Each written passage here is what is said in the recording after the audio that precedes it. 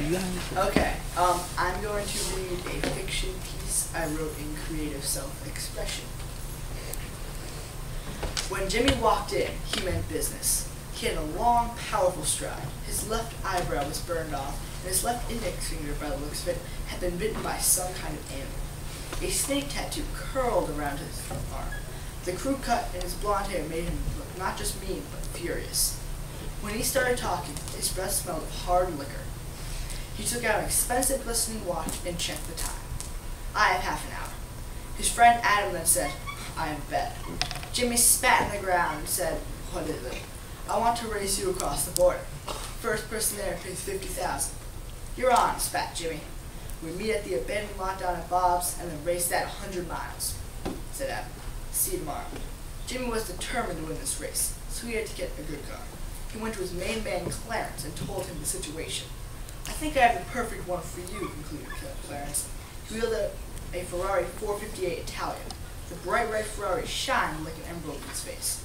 Jimmy now had a very determined thought that he would have a great chance of winning.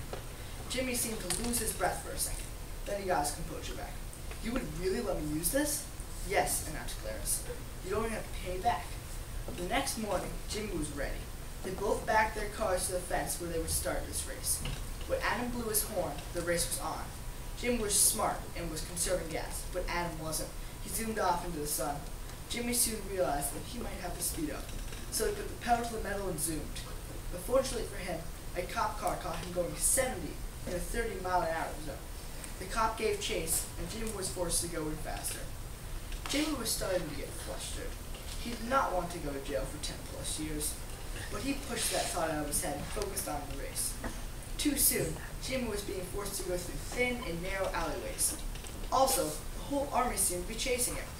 There were spotlights and a booming voice from a speaker behind, demanding him to stop his vehicle.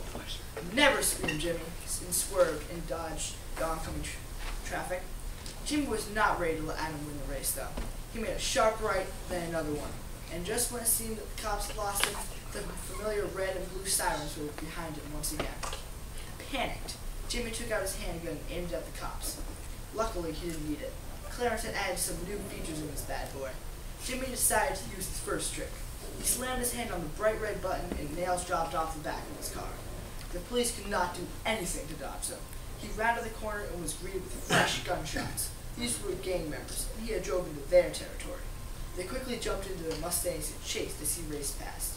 They were from both sides of the law, joined in one alliance, catching Jimmy. Jimmy was aware of this joint operation and was not about to let it happen.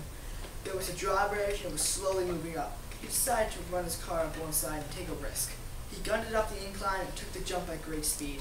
All the cars stopped, except for 5. They did the exact same thing as Jimmy. 3 made it, but 2 were not so fortunate. They spiraled into the water and exploded, like a time bomb. But Jimmy did not have time to stop. He looked at his car's rearview mirror. He saw his nightmare. The cops and the gang members who successfully followed him are now right behind him. He started to get nervous, and then he panicked. He was afraid of the bet, and of the gangs, and of the cops. Bang!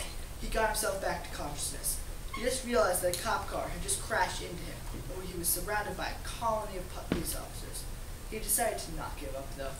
He was searching for a chance that can get him out of this annoying situation. Then a light bulb shined his head. He saw a truck with a gigantic ramp on it. He needed this chance. He started to shift gears, heard the clink as he stepped off the accelerator. He bumped through the crowds of cars rushing towards him. The wrecked Ferrari that he was driving. He bolted up the ramp and flew into the sky. He felt the pings of bullets on his car, but none hit home.